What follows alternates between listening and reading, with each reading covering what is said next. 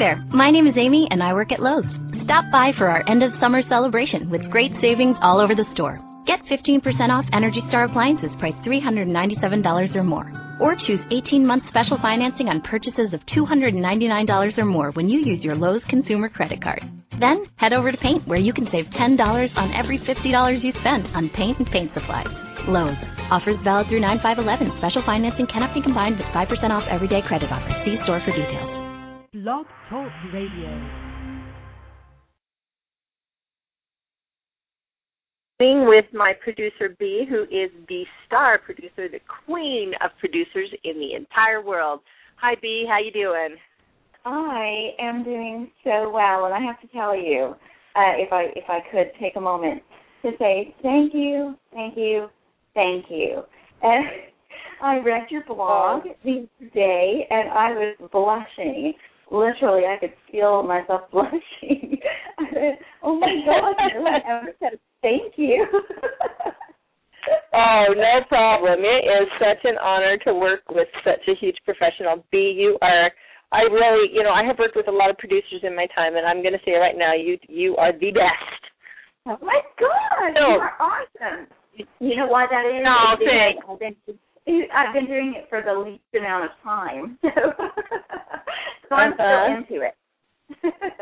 Yeah. Well, anyway, today on the show we're going to have the cast of the 5. Now, a lot of people confuse that with Fox News, but this is actually a series about 5 demigods that are descended of the original Greek gods who are cast, actually cursed by Hera, the original 5 who decided the gods had gotten out of control. Hercules and his buddies took their powers away.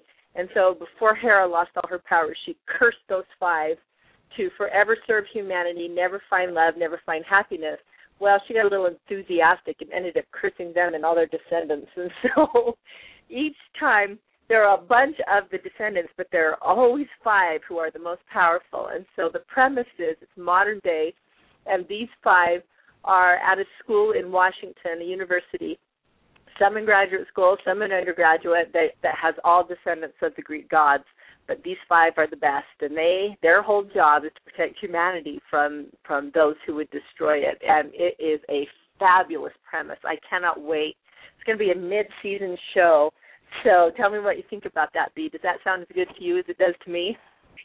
It sounds awesome, and I was very excited. I can't wait. I see so many shows coming on now that are sort of human degrading, shall I say. With all of these shows that are all about blood-sucking, afterlife, the undead sort of things, and I think that this is fantastic. I think it's about time that we have a real show, and also it sounds a little bit like what we're trying to do, saving humanity from.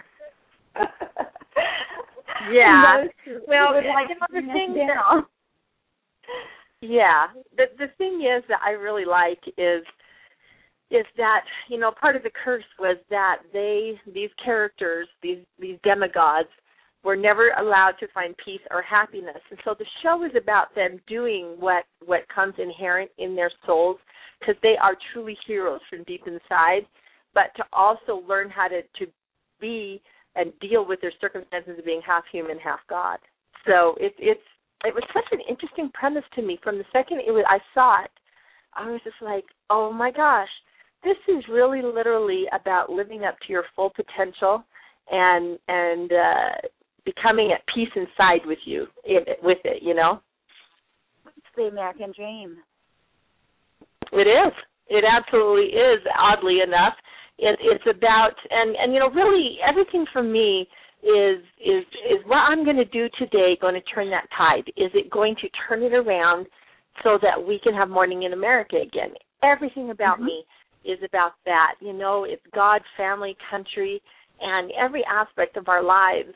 If we are in loving, good relationships, if we are good parents, good spouses, if we are good friends, if we are good strangers, then we're already doing our part, Yes. And, and that it seems, I say it all the time, it seems so simple, that we can't manage to get our heads around it. Because if it's not a complex theory, if it's not, it doesn't have 20 different aspects, then we have a tendency to think, oh, that's just too simple, that can't work. But what you just said is absolutely truth. That's the bottom line truth of it. It really is, and it is so simple. The other day my husband and I drove through somewhere. I don't know where it was. We were a couple hours from home, and I was needing some food. More importantly, I was needing a frozen strawberry lemonade. And we pulled in, and the gal who helped us just had the most beautiful smile.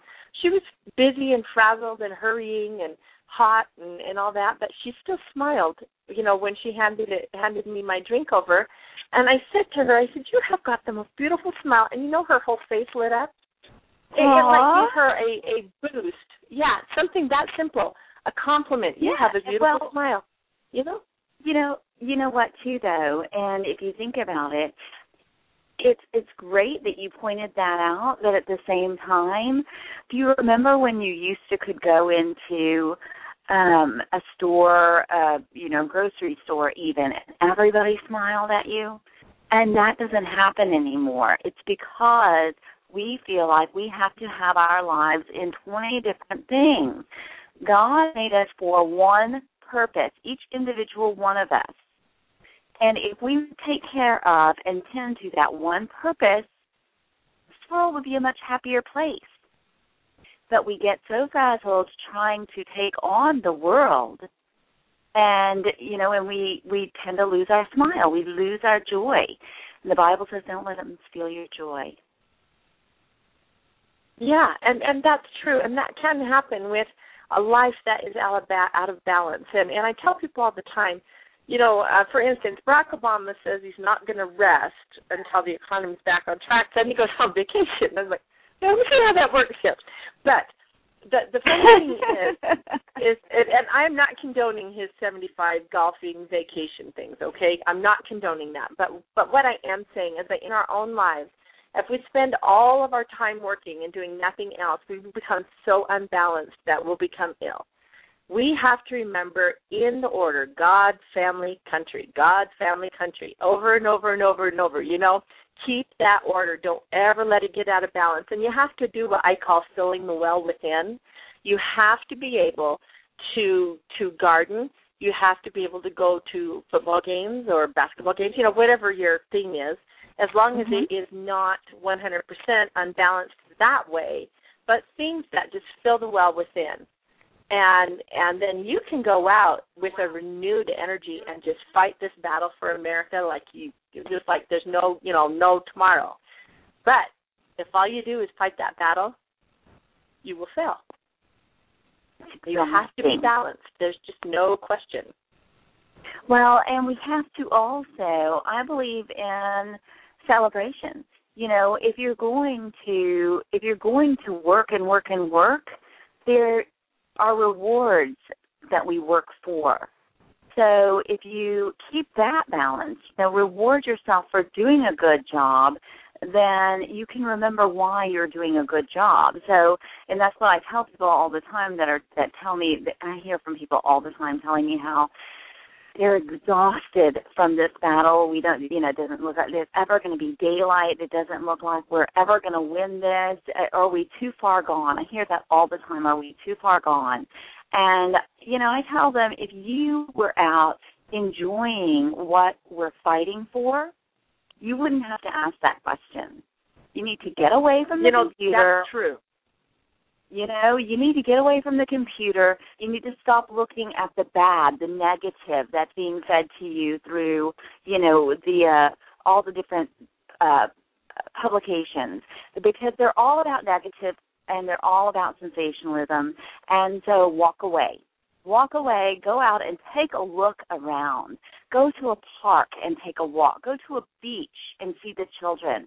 Go and listen to the laughter. And be part of it, because if you lose your laughter, you have no energy left. It was funny because I was watching Monsters, Inc. with my son yesterday. And, it's a great movie. It's a great movie. We have it and we watch it all the time. But they started off going, okay, well, let's go after the screams. But then they found out that the laughter was twice the power of the screams. And I thought to myself at that moment, we have lost our laughter. America has lost her laughter. And it's great, your guest today, it's going to be great to see actual heroes, people who are playing heroes. It's, we have lost that too. We have. Our heroes, for some reason, have become athletes and actors and actresses who personally, and I'm not going to say this is a blanket statement because some are really, truly amazing, who personally don't care what people think, and they live lives of excess to a degree that the children that hold them up to be their heroes start to mimic that. And it's so important to me that parents point out to children who the real heroes are and who the losers are. Like our military. I mean, you were talking about, football players and athletes, that sort of thing. You take a gift that God gave you, you hone it, and you make it the best it can be, and that is a beautiful thing. And then you charge the most amount of money, you exploit it to the hilt, and and that does not make a hero. I'm sorry, it doesn't.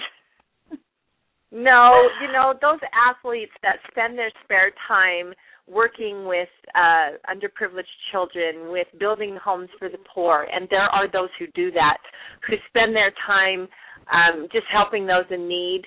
Those are your real heroes. Those are your real heroes, and there are everyday heroes. I worked for the Galveston Area Builders Association, and they have, so many people don't know, but they have a bunch of the companies who come together and do the extreme makeover house building, and they donate all of the building supplies. They donate all of the Tilson Homes is a huge backer of they donate all of the work. We donated all of the workforce for the last extreme makeover home building, and all of the supplies, and it's one of those things that these guys, they take, for the entire year they might build 4 homes.